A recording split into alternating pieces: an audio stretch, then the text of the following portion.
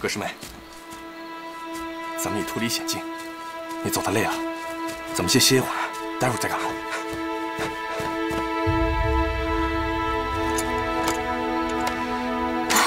咱们这番背师思逃，在江湖中再无立足之地了。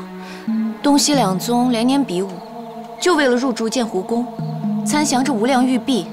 这无量玉璧到底有什么古怪？你们竟一点儿瞧不出吗？师傅说，许多年前，我太师傅常见到玉璧上有一男一女2位仙人舞剑，剑法之精湛，连做梦都想象不到。我太师傅只想能学到几招，只是这璧上剑影实在太快太齐，又并非日日出现。太师傅沉迷于玉璧剑影，反将本门剑法荒疏了。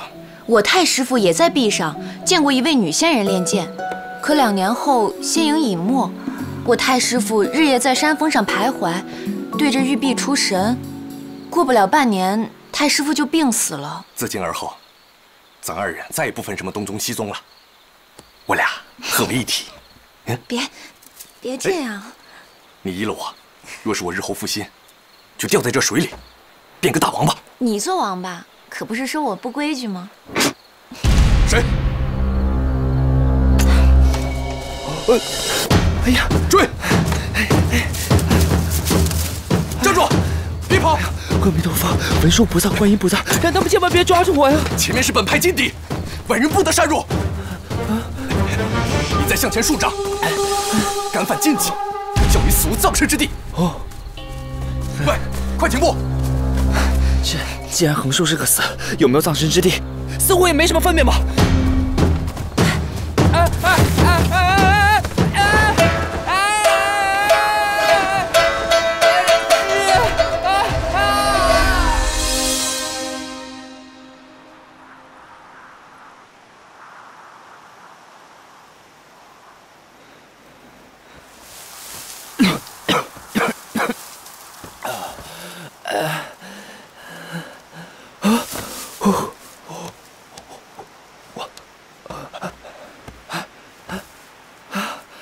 我没死啊！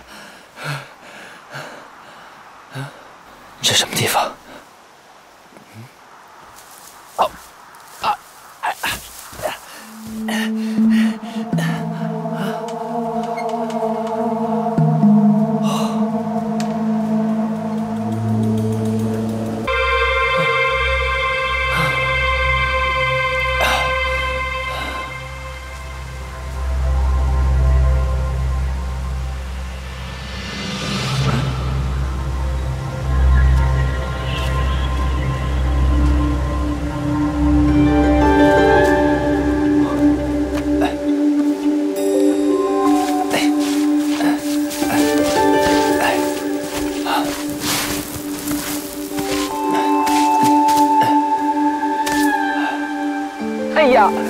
妙极妙极！我死在这深谷之中啊，永远无人得知了。不如啊，便在这石壁上刻上几字。就刻“大理段誉，毙命于斯”8字，倒也好玩。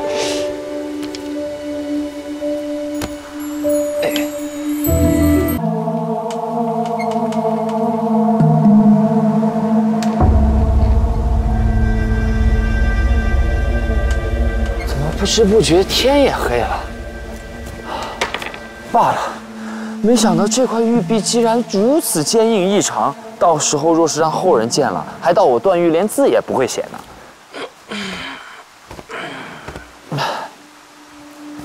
这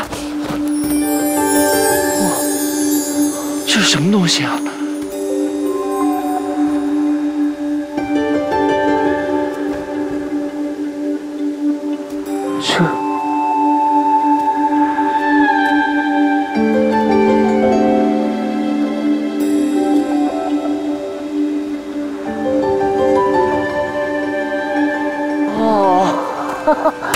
妙极！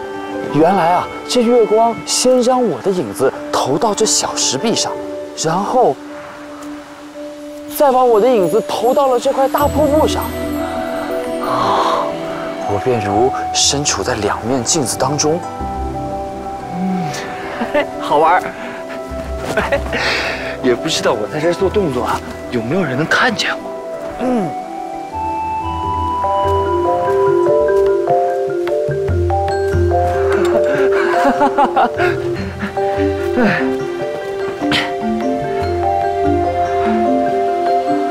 既然如此，那无量剑派那帮恶人，原先果真见过有仙人在此处练剑。既然如此，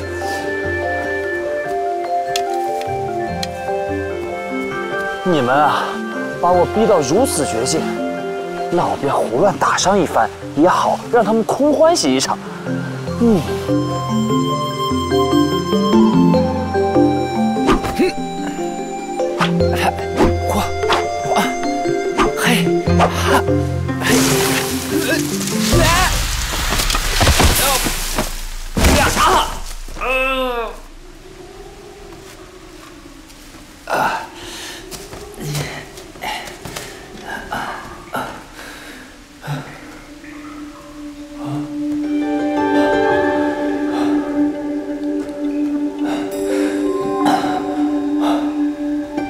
这里是剑湖宫的湖底。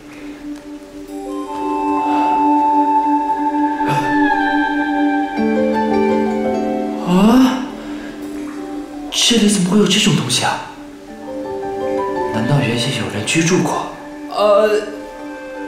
在下段誉不招自来，擅闯贵府，还望主人恕罪。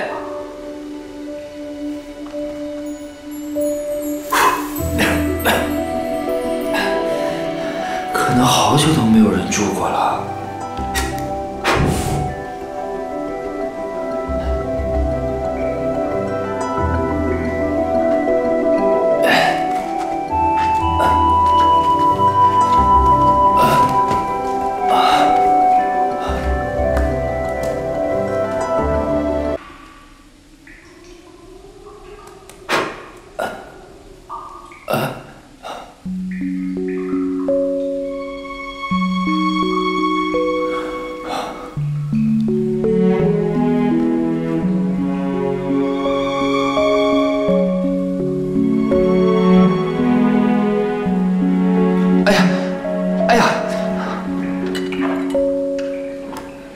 我这样睁眼瞧着姑娘，忒也无礼了。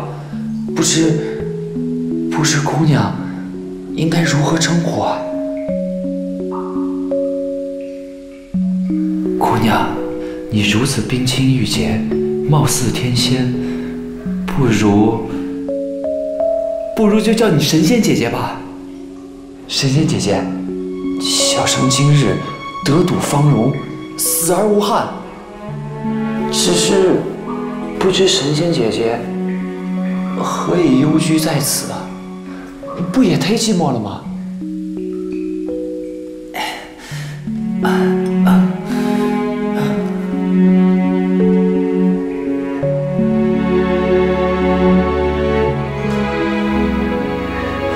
无崖子为秋水妹书，洞中无日月，人间至乐矣。想必这便是那两位湖面上舞剑的高人了。这从玉像，便是这上面提到的秋水妹。无崖子能得伴着她在此，长居幽谷密洞之中，当真是人间之乐也。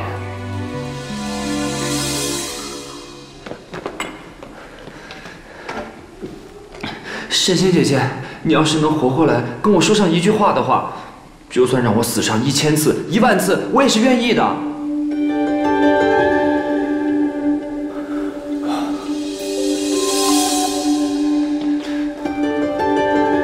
恪守千变，供我驱策，遵行我命，百死无悔。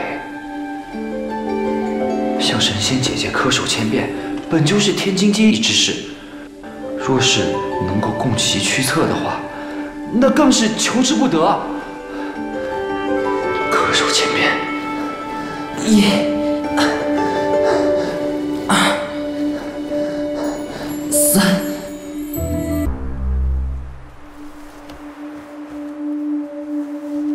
900、900、98、999、1000。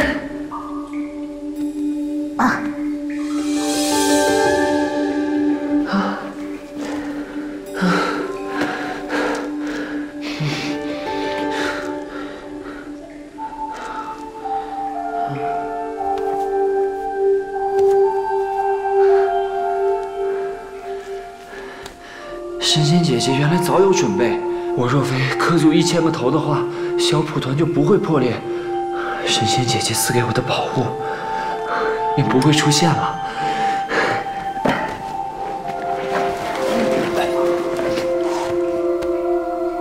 如今恪守千变，自当攻我驱策，终身无悔。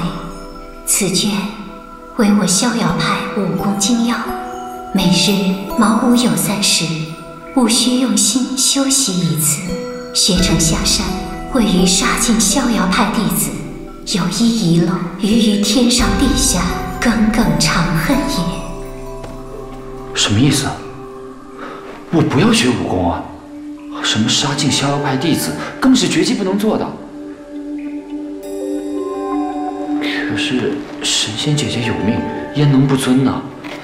这神仙姐姐一边让我去学逍遥派的武功，一面又让我杀尽逍遥派弟子。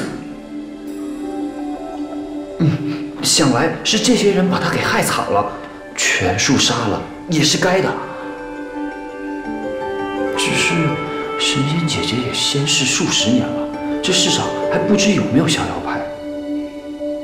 说不定他们早已经个个恶贯满盈，尽数被人除掉了，再不用我出手去杀。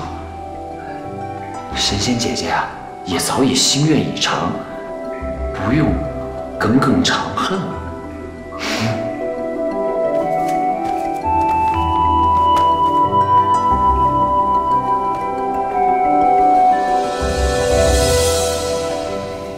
北冥神功，北冥神功，系引世人之内力而为我有。北冥大水，非由自生，百川汇海，大海之水以容百川而得。世人练功，皆自云门而至少商。我逍遥派则反其道而行之，彼之内力由拇指入我身，诸于云门等诸穴。然敌之内力若胜于我，则海水倒灌而入江河，凶险莫甚。甚之，甚之。取人内力而为我用，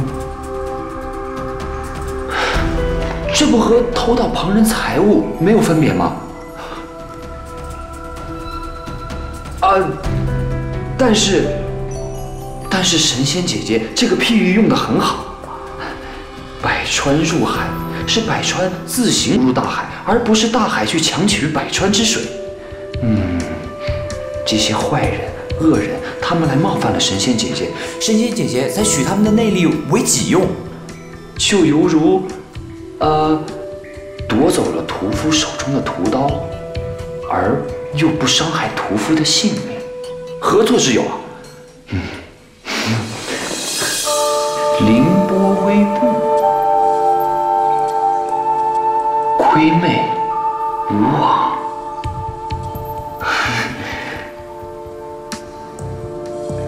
这步伐全然遵照的是易经方位，看似纷繁复杂，于我却如数家珍。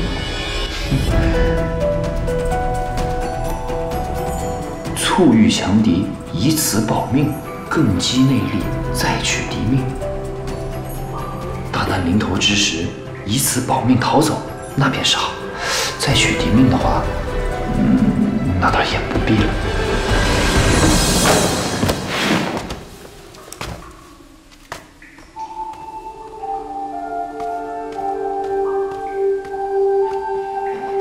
神仙姐姐，您吩咐我朝午晚3次练功，段誉不敢有违。自此，段誉出门在外对别人加倍客气，别人自然就不会来打我了。您的这套凌波微步也一定会用心练熟，以后眼见形势不对，立刻溜之大吉，自然就吸不到别人的内力了。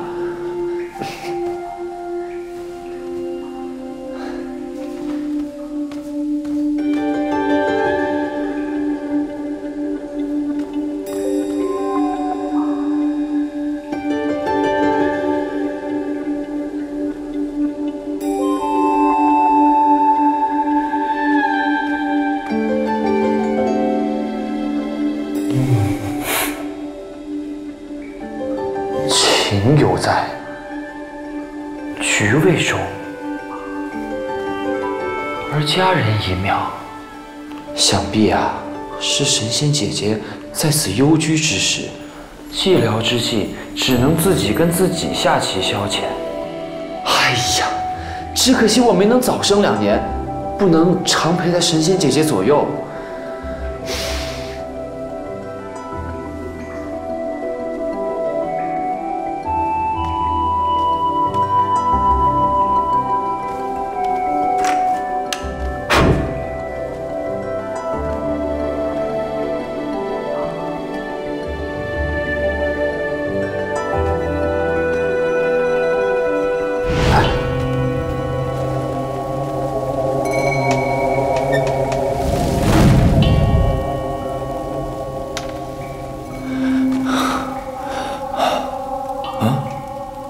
这是什么地方？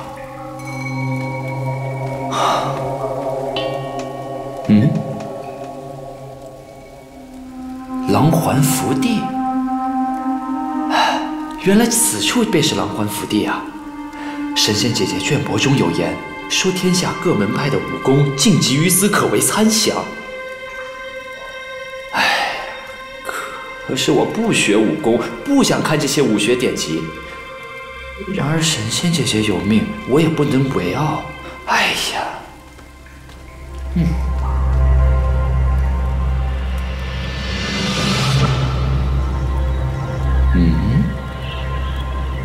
这些武学典籍怎么都不见了？丐帮缺降龙18掌，降龙18掌；少林缺易筋经。大理段氏缺一阳指6脉神剑谱，汉肾，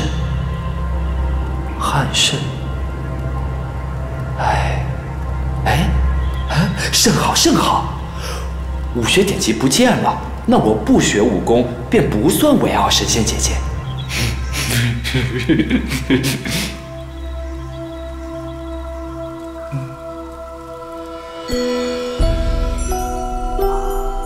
原来出口便是在这儿。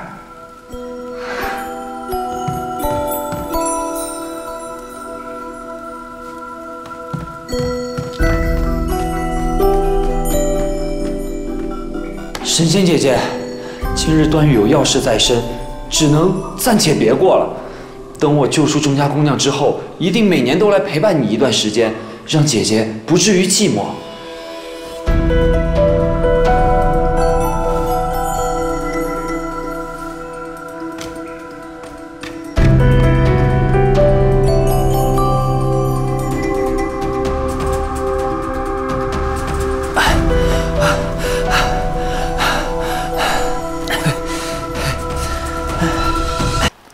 客官，你慢用。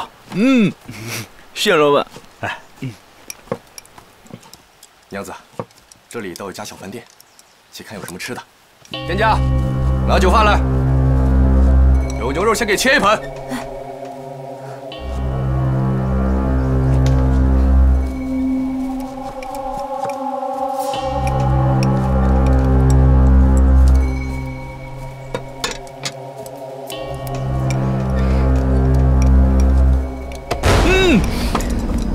甘老兄，甘大嫂，祝2位百年好合，白头偕老，早生贵子，玉福金安啊！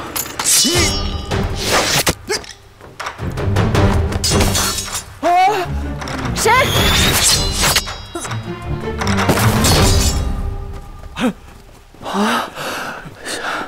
杀人了！杀人了！哎，老板，我还没给饭钱呢，老板。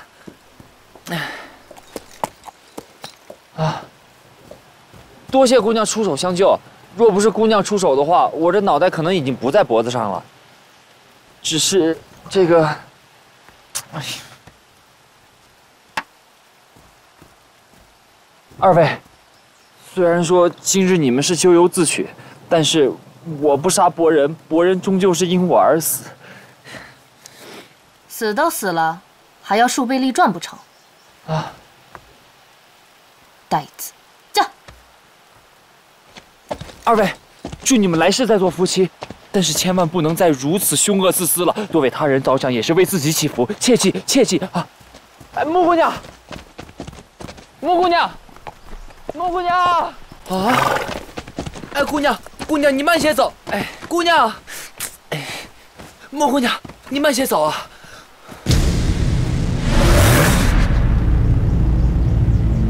你们两个便是无量剑的甘光豪与葛光佩，是不是？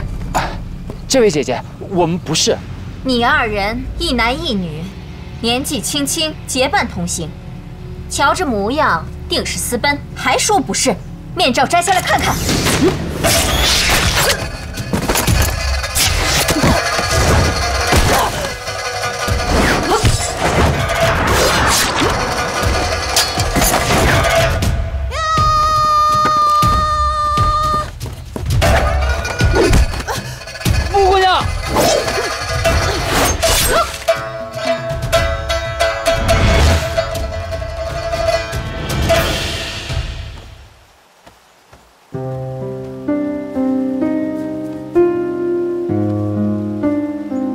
几位，本来应该给你们起个坟墓才是，可是此处没有铲子，只能委屈几位了，委屈了，委屈了。穆姑娘，你着实不应该出手伤人啊！你只要把你的面纱摘下来，给他们看上一眼，不就什么事儿都没了吗？你给我闭嘴！我还用得着你来教训吗？谁让他们说我们撕什么的？是，他们原不应该胡说的。可是你也不能痛下杀手啊！而且你看你的那个毒箭，剧毒无比，见血封喉。姑娘，我奉劝你以后，除非是万不得已，否则千万不要再使用了。哎呦，男子汉大丈夫，成天光着个屁股，成何体统？穿上。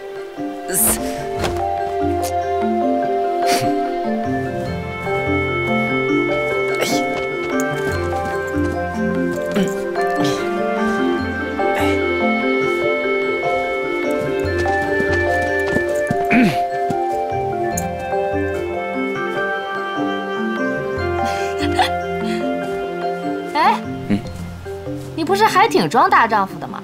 我看你穿上这件斗篷，活脱脱的像个小姑娘。哎，你再把帽子戴上，这样就没人说我们是一男一女了。我也去穿一件。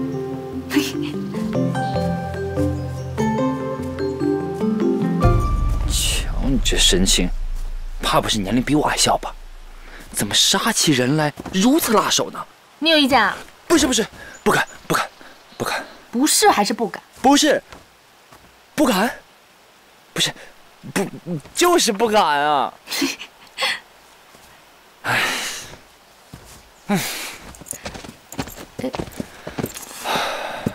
哎，姑娘，你受伤了？我能受伤吗？就他们几个，能是我的对手吗？你才不是真关心我呢！天下男子没一个好东西。你定是想让我快点去救钟灵，是不是？这姑娘说是就是，那无量剑的剑湖宫是在那边？正是。那走。坐稳了，走。段，你姓段，叫段誉。正是，名誉的誉。名誉的誉，你名誉好吗？我看都不见得。走。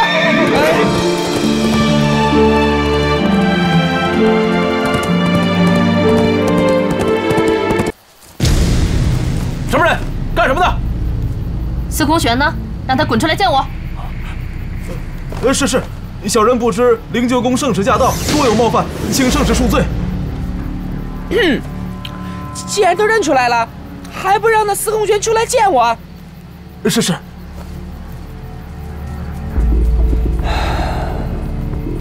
什么灵鹫宫圣使啊？他们看我们都穿了这个斗篷，应该是认错了。那灵鹫宫什么来头，能让他们怕成这样？钟灵曾跟我说过，说这个司空玄啊，是奉了灵鹫宫天山童姥的命令，过来攻打无量山剑湖宫的。既然他们认错了，我们何不将错就错？啊，好。启禀帮主，灵鹫宫圣使驾到。圣使去而复返。圣使讲了什么没有？圣使只说让你速去见他。童姥说话一贯喜欢反话，灵鹫宫的特使越是温顺，处理起来就越严重。不妙啊！一定是怪我办事不力。不行，走，迎接圣使，大家和我一起迎接圣使。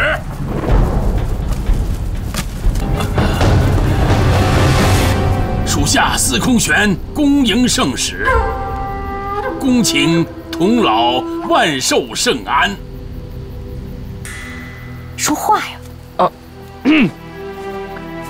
钟灵那小姑娘呢？带出来见我。带人。是。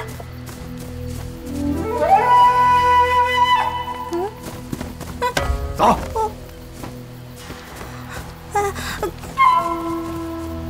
快点。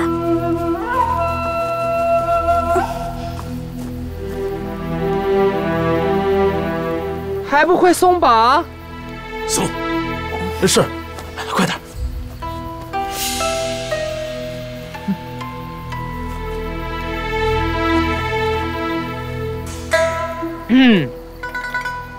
钟灵啊，你过来。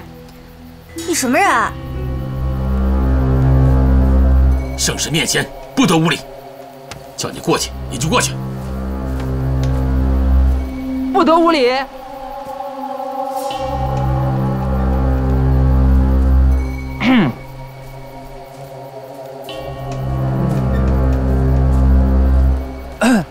司空玄啊，把那断肠散的解药给我拿来吧。要。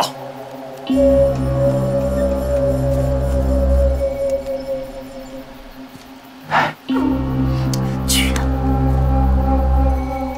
多谢圣使赐收，此药分3次服完，每日服1次，一次只消1钱就可以了。老头儿，你把解药给了他，段大哥怎么办呀？你答应过段大哥给他解毒的。闭嘴，钟灵，你段大哥死不了。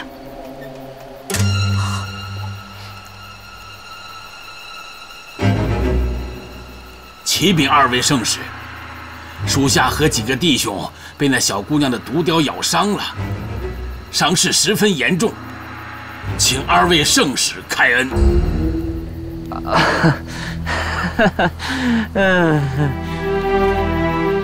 姐姐，你的那些童姥的灵丹圣药，就给他们一些吧。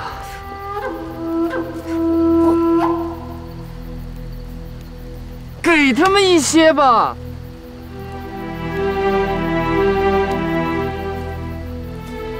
内服一些，便可以解毒了。童姥神通广大，感谢圣使赐药。属下上次进攻剑湖宫不利，一定戴罪立功，请圣使在童姥面前美言几句。啊，知道了。你们赶紧回去吧。要我看啊，这剑湖宫啊也不用攻打了，都赶紧退兵吧。啊，退兵吧。属下该死，属下该死。快走，快走，快走。哦。恭送2位圣使。恭送2位圣使。恭祝童姥万寿圣安。恭祝童姥万寿圣安。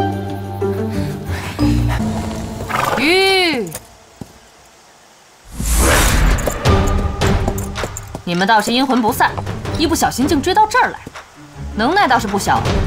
你这小贱人，你就是逃到天边，也逃不出我们的手掌心。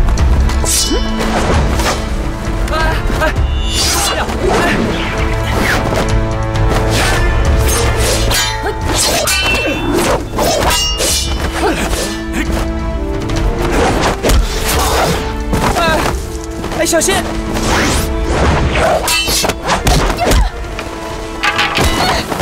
段大哥，咱们快走！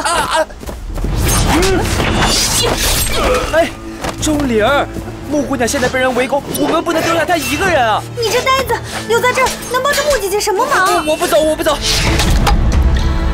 段灵，要滚自己滚，不许拉上她！再拉她，我伸你眼睛！木姑娘，你看你身后有人，你小心啊！哎，木姑娘！钟姑娘，你先回去吧。木姑娘正在被人围攻，我们一定要回去救她呀！哎呀，钟姑娘，我这条性命啊，要不是木姑娘出手相助，早就送了。我现在早送半日，晚送半日，也没什么分别。送死也要回去？送死也要回去？真要回去？真要回去。木姑娘她只是行事凶悍，但是她却三番两次的出手救我，她也不辞劳苦的过来帮我救你，可见她只是面冷心热，一定是个好人。路人遇难尚且不能坐视不管，何况是救命恩人呢？我这一次绝对不能舍下木姑娘。为了我，就不能不去吗？钟姑娘，既然我来救你了，我就当然也得去救她呀。段大哥，那你一路小心。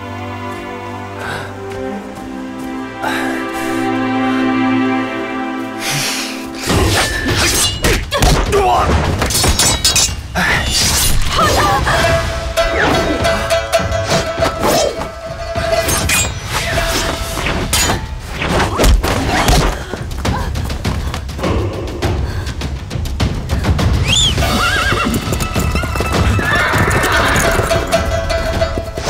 看你往哪跑！谁呀？木姑娘，快跑！放开我！木姑娘，快跑！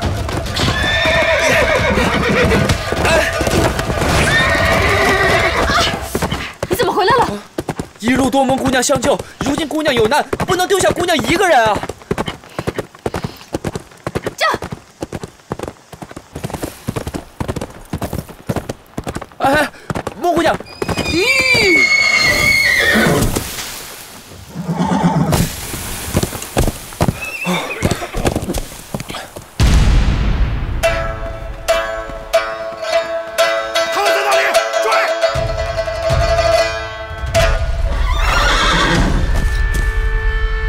抱紧我！哦，这，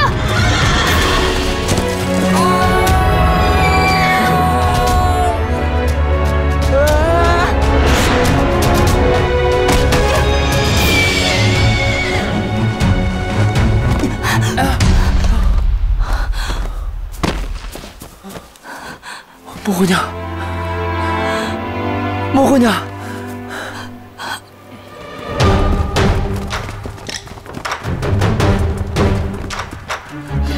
放箭，射死这俩小贱人！哎，木姑娘，他们来了，快走！你们就在那儿等着，等着我们过来，自然会进个生去的。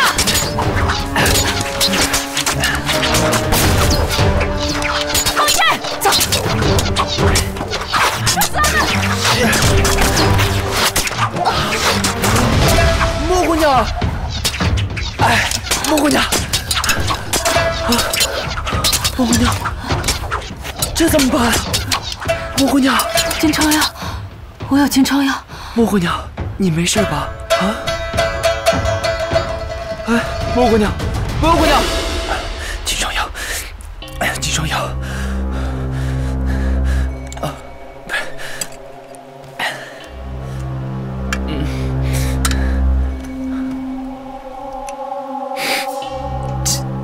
这是胭脂膏还是金疮药啊？左右只有它了，反正得一试。哎，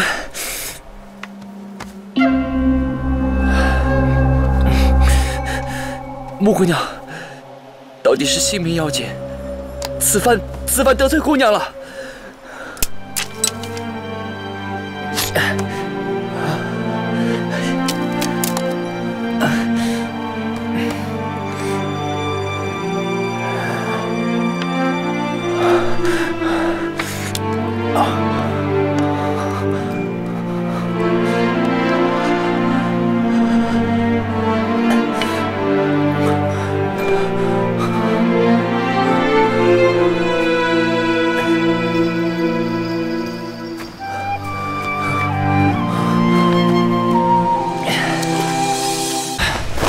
不行，我得赶紧去找那个大恶人，求他收我为徒，不然木姑娘性命就难保了。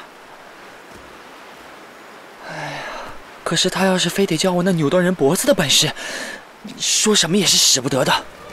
哎呦，新掌门，哎。哦，左掌门也在啊！司空帮主，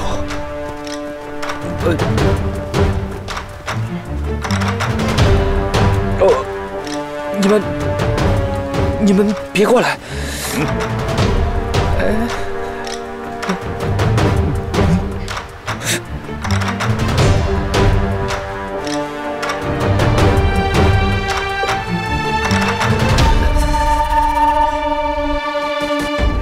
使驾到！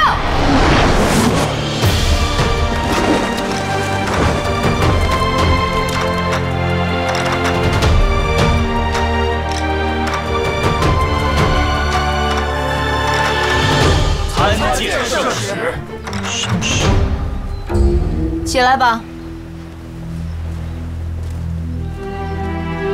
你是什么人？在这儿干什么？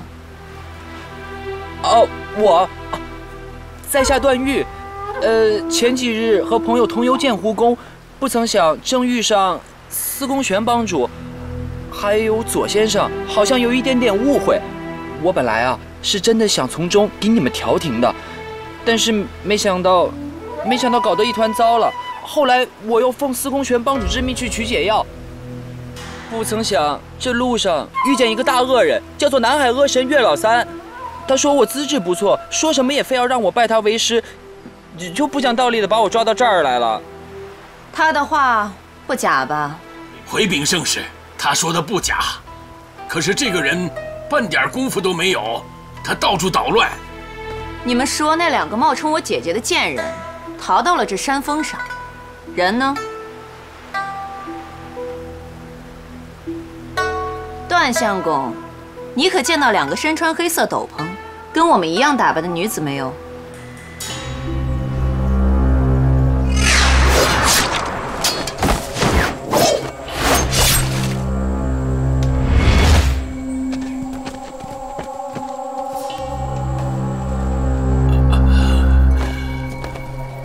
属下司空玄，恭迎圣使。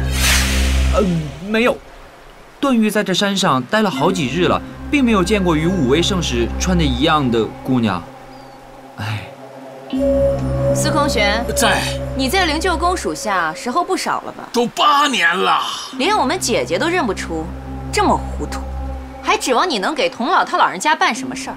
今年生死符的解药不用指望了吧？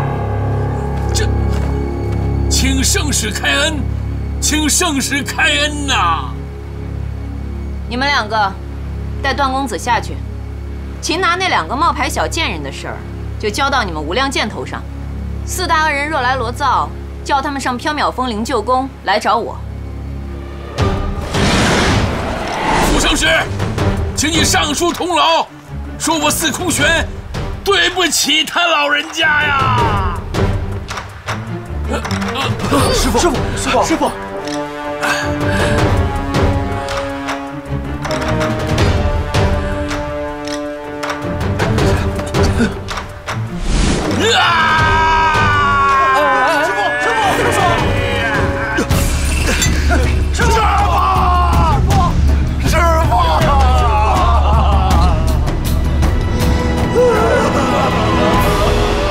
带我下去。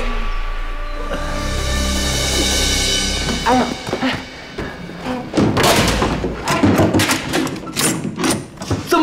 乱抓人呢？姓段的，你给我安静点儿，再吵吵嚷嚷的，休怪我们不客气。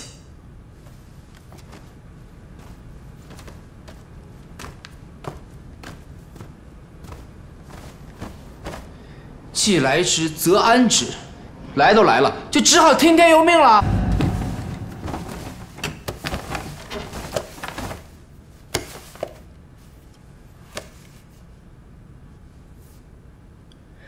也罢，反正横竖都是出不去。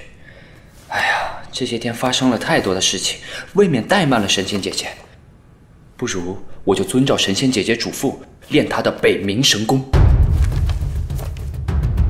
本门内功是以各家各派之内功逆其道而行，是以凡曾修习内功之人，务须尽忘继续，专心修习心功。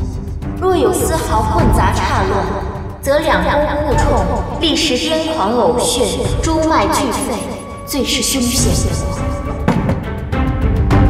我本就没有武功，倒也方便。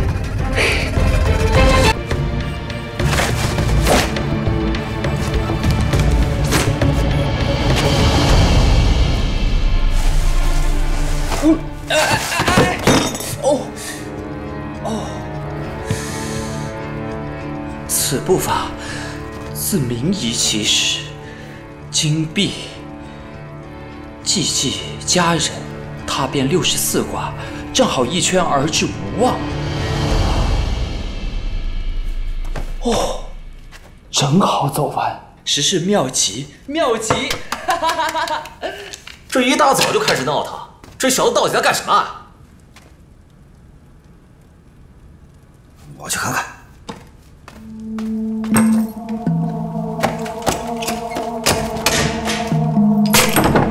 哎，大呼小叫的干什么？我说了，你说一句话便要吃我一耳光，你都忘了不成？躲过我一耳光，胸口便吃我一拳，一般算法。你奇怪，不过是打了那小白脸拳，怎么如此酸软无力？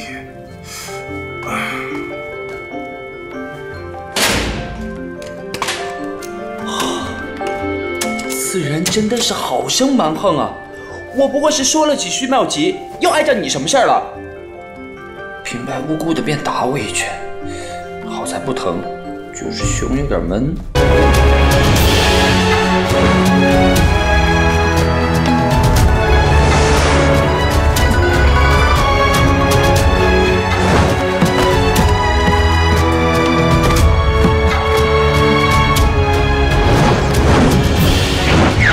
远而望之，皎若太阳升朝霞；破而察之，灼若芙蕖出绿波。仿佛兮若轻云之蔽月，飘摇兮若流风之回雪。耸清曲与鹤唳，若将飞而未降。姓段的。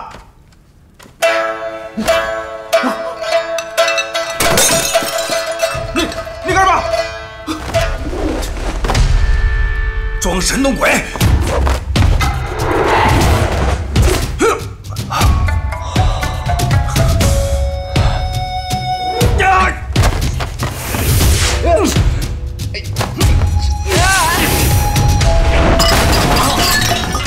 想跑！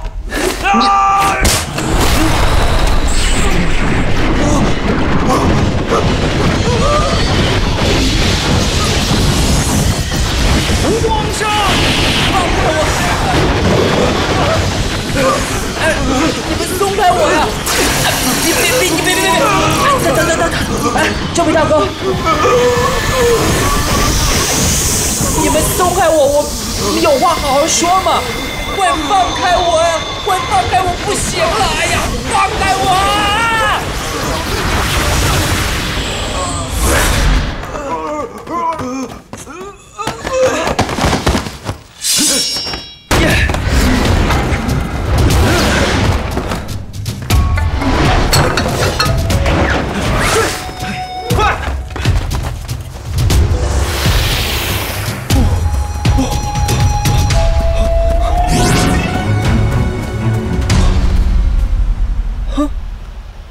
我这一路奔跑而来，竟然丝毫不觉得疲累，反而觉得力气比之前更充沛了一些。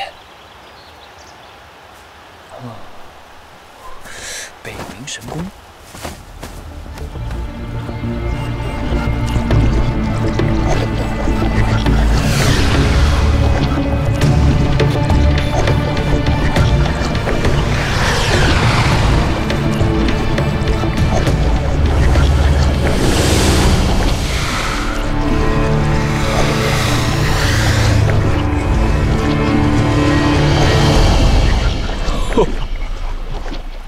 哦，这内力怎么总也储存不完啊？啊，不会出什么岔子吧？不行不行！哎，不管怎么样，我要赶紧和木姑娘去会合，只是不知道她现在在何处啊。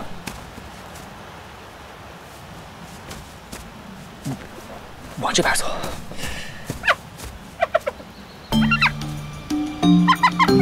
哎，你主人找你不到，自己躲到这儿来了。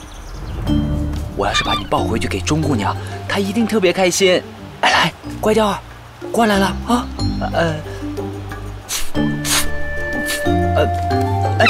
雕儿，雕儿，乖雕儿，乖雕儿，乖雕儿，过来了啊。啊！喂，你怎么这么不讲道理啊？我是你主人的朋友，你竟然敢咬我！你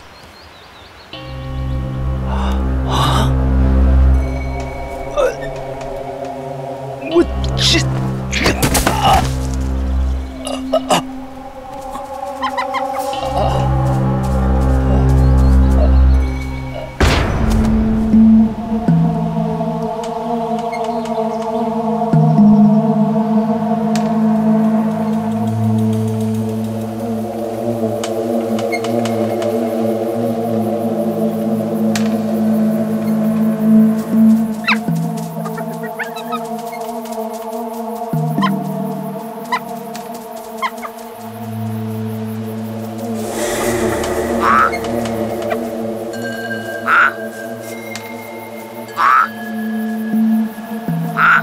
芒古朱蛤，这就是号称万毒之王的芒古朱蛤。雕儿小心啊！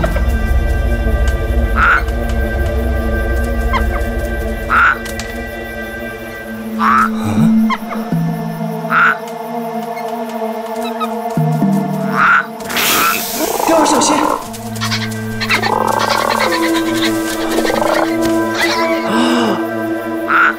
雕儿死了。钟姑娘倘若知道了，可不知有多难过。啊！这蜈蚣怎么也来凑热闹？哎，这可是我嘴巴，可莫弄错了，当做是蜈蚣洞。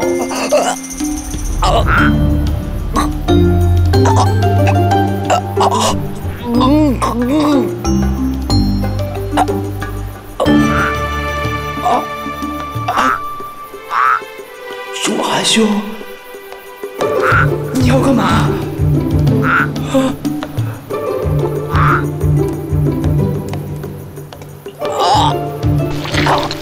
朱寒兄，快快捉住蜈蚣出来吧！在下这肚子里可没什么好玩的。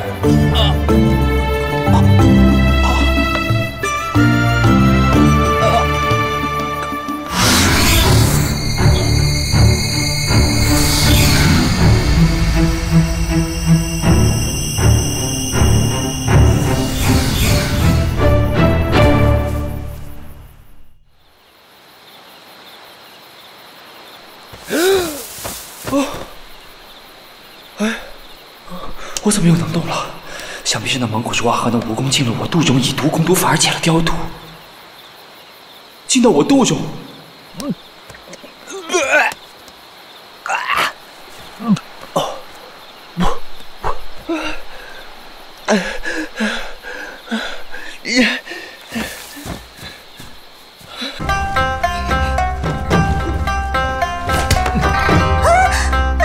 往哪儿跑啊，小妞？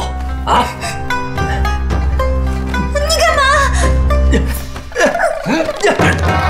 你！混蛋，放开我女儿！大马脸，我杀了你！你放开我！你放开我！嘿，老三老四，你们两个快出来！老大吩咐了，叫你们不许自相残杀！你放开我！小妞，让我再抱会儿！混蛋，放开我女儿！窦公子，我莫慌，小碰我家钟离妹子。你谁呀？出来！干嘛？干什么呀你？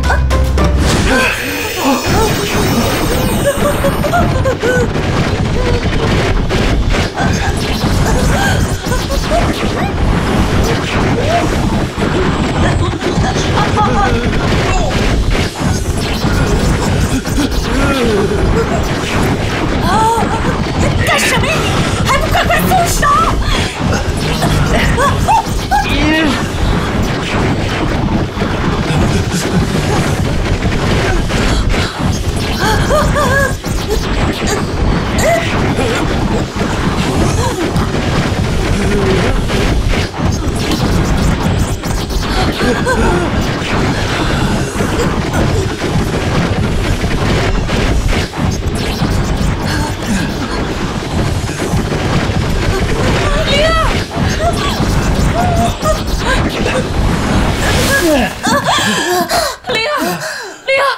灵儿，你没事吧？灵儿，没事。灵儿姑娘，怎么样？没事吧？你没事吧？灵儿，我看这是邪门，咱们赶紧撤。段大哥，刚才你说我是你的，段大哥。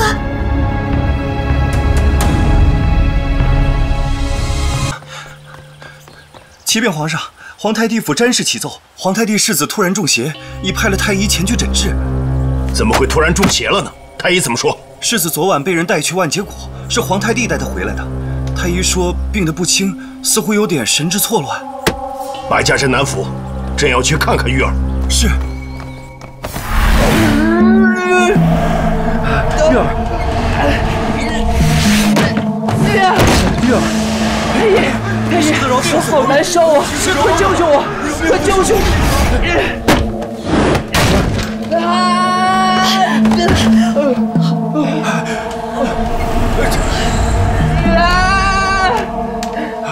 玉儿，玉儿，玉儿，爹，玉儿，皇上驾到！我好难受啊，娘。玉儿，玉儿，你怎么了？不，我要死了！皇叔，昨晚玉儿被南海恶神带到万劫谷去，不知怎么的当场昏倒。公主把她送了出来，是臣弟把她带回府中，说要洗完，便发起疯来。我看玉儿是在万劫谷中中了邪毒，没有全部清除。臣弟，时间不早了，你赶紧去陪那2个小师傅去深界寺，玉儿就交给我吧。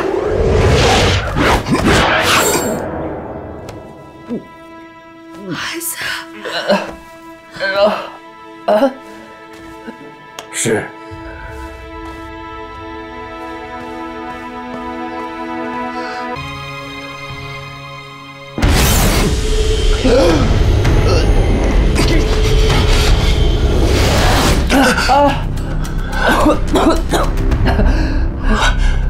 玉儿，你见过星宿海的丁春秋吗？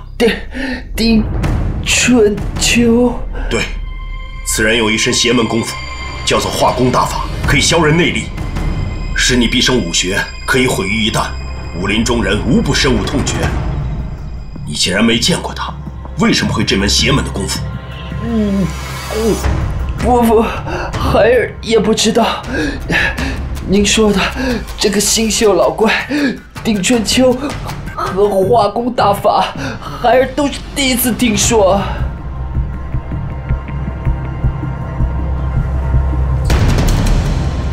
一定是延庆太子学过这门邪功，不知使了什么古怪法道，将此邪功渡入玉儿体内，让她不知不觉的便害了我和纯帝。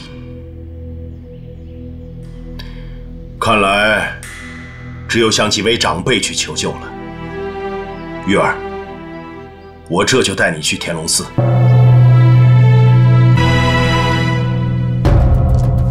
六脉神剑并非真剑，乃是以一阳指的指力化作剑气，有质无形，可称无形起剑。所谓六脉，即手之六脉太阴肺经、厥阴心包经、少阴心经、太阳小肠经、阳明胃经、少阳三焦经。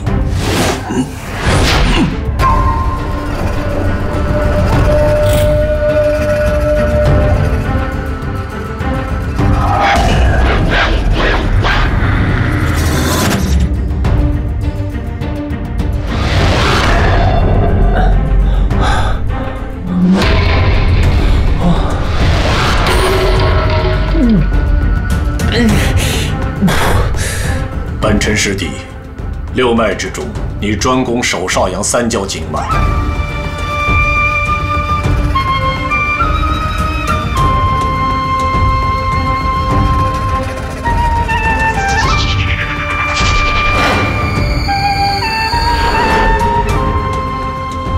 六脉神剑本该由一人同使六脉剑气，但当今武学衰微，已无人有如此强劲浑厚的内力。我等只得退而求其次，分使这六脉剑气。师叔专练拇指少商剑，我专练食指商阳剑，本关师兄练中指中冲剑，本陈师弟练无名指关冲剑，本相师兄练小指少冲剑，本参师弟练左手小指少泽剑。大敌当前，我等务必心无旁骛，专心致志。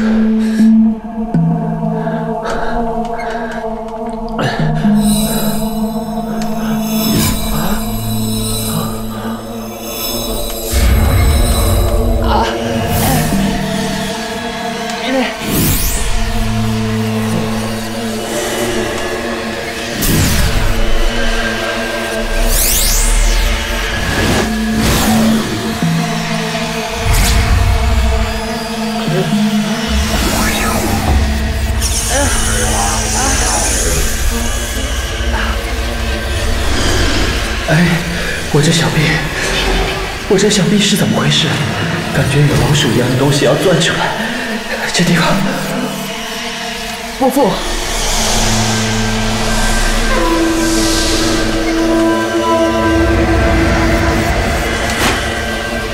这地方是那经络图上画的骨醉穴，怎么比之前更加难受啊？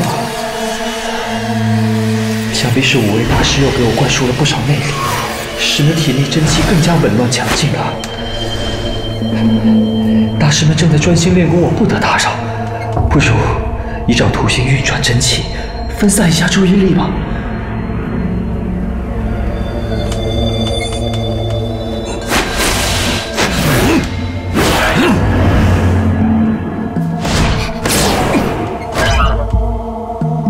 从孔醉穴到太渊，再到池子，向下而至鱼际。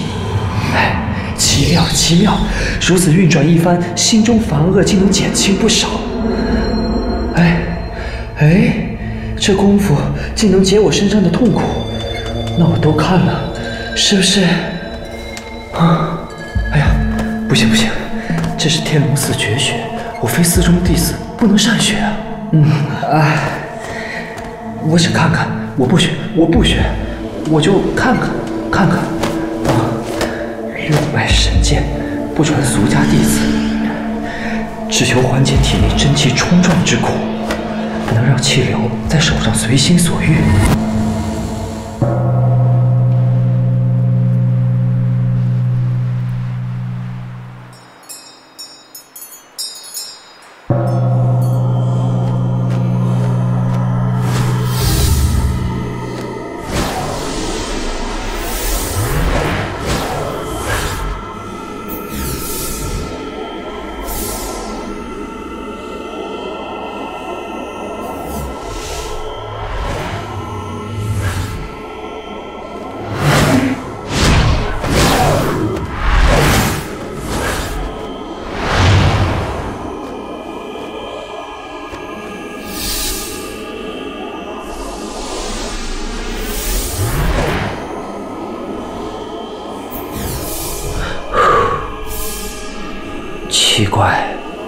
这便来的也快，去的也快，倒叫伯父他们白担心一场了。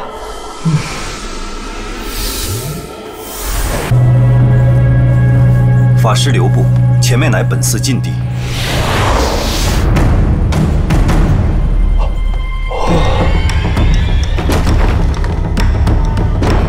来了，来了！善哉善哉，大伦明王驾到。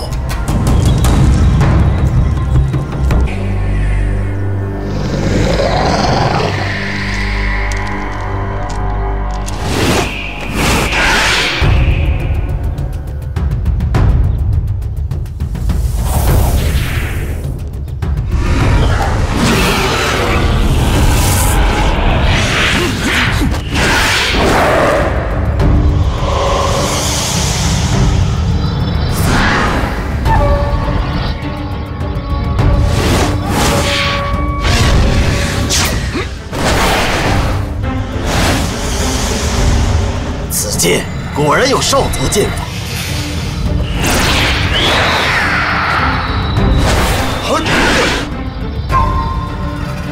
好，中冲剑法。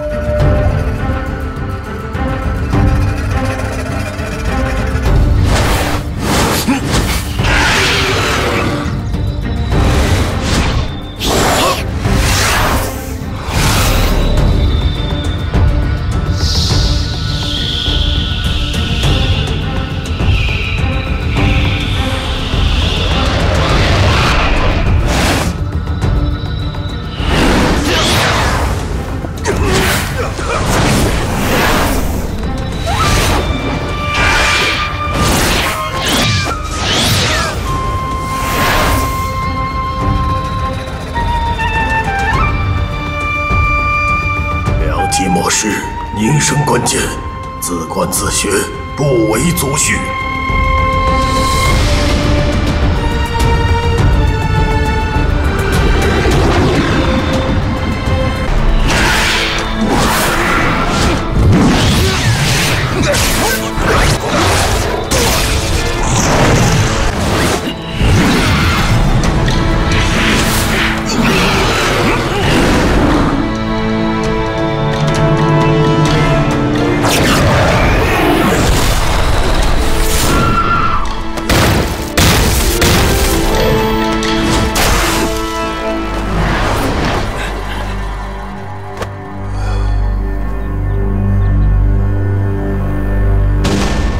大师内力深厚，小僧甚是钦佩啊。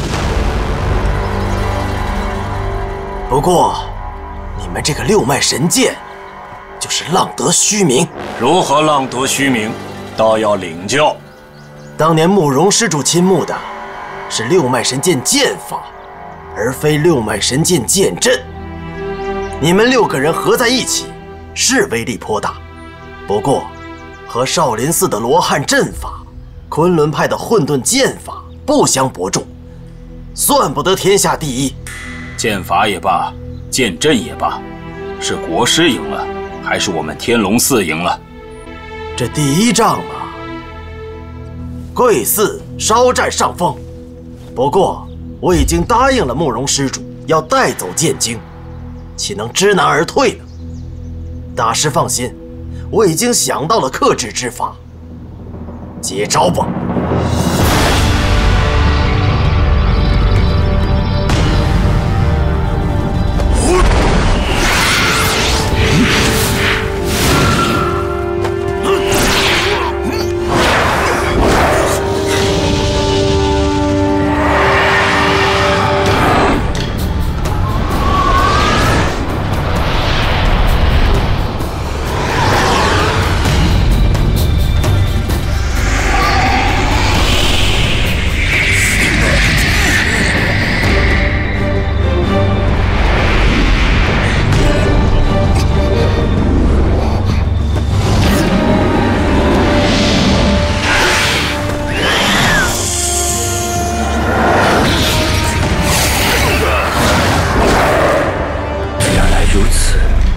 他这一掌之上可以生出数股力道，而伯父他们只能舍剑用掌，这六枚神剑显然是不及他的火焰刀了。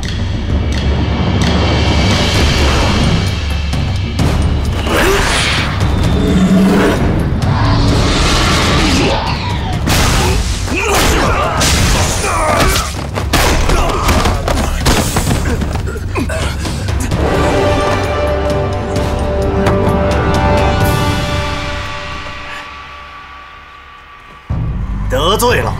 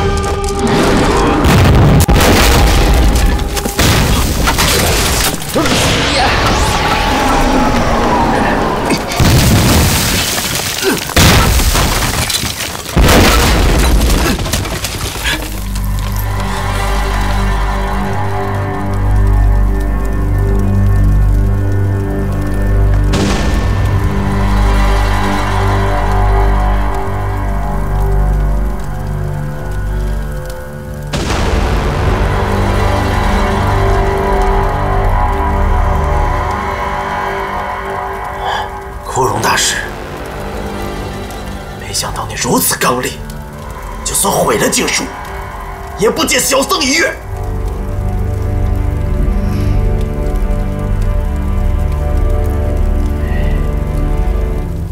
哼，罢了，鬼子的经书毁在小僧手上，小僧心中十分不安。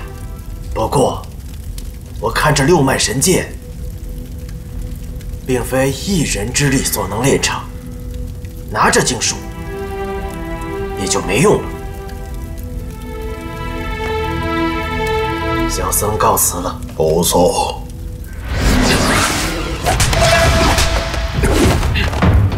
不负，我吐蕃国主早就听闻保定帝威名，现在就请放下你的身段，和我去吐蕃一叙吧。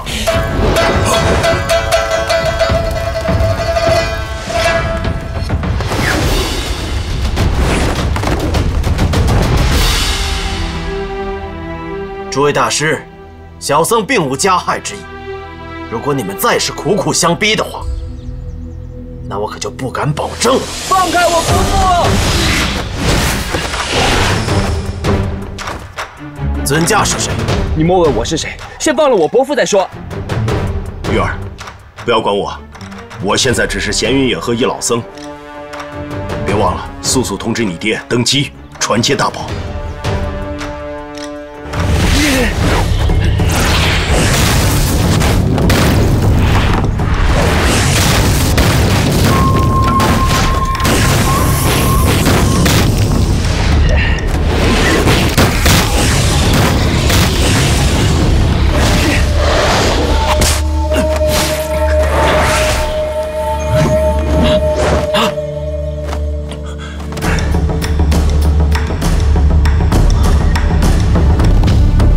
仗着这奇异的步伐，居然敢偷袭本座！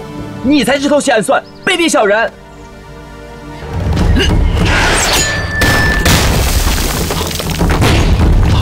六脉神剑，看来我还真是小瞧你这个臭小子了。那就看看你究竟有多少本事！ 啊！